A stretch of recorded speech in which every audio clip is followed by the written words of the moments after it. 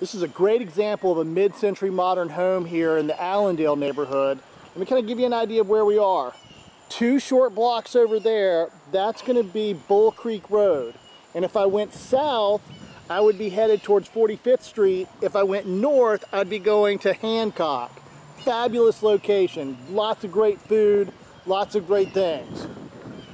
All right, so this property is one of the ones here. It's called a Fire and Ice developer over here. I want to show just everything we've got. It was remodeled in 2006. I can't tell if those windows are new yet, but that roof does look new. Even the electrical line out there.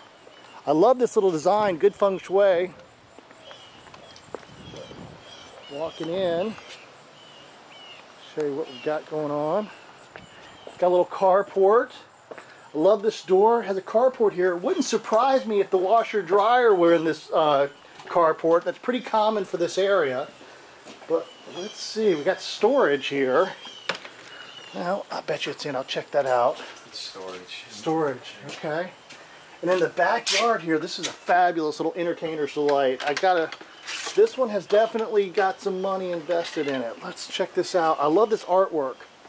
And he's got some hanging artwork that I thought I saw at Z Tejas at one time too. I'll ask him about that. But look at this. This is absolutely fantastic. Lots of old trees, green grass, lots of entertaining areas.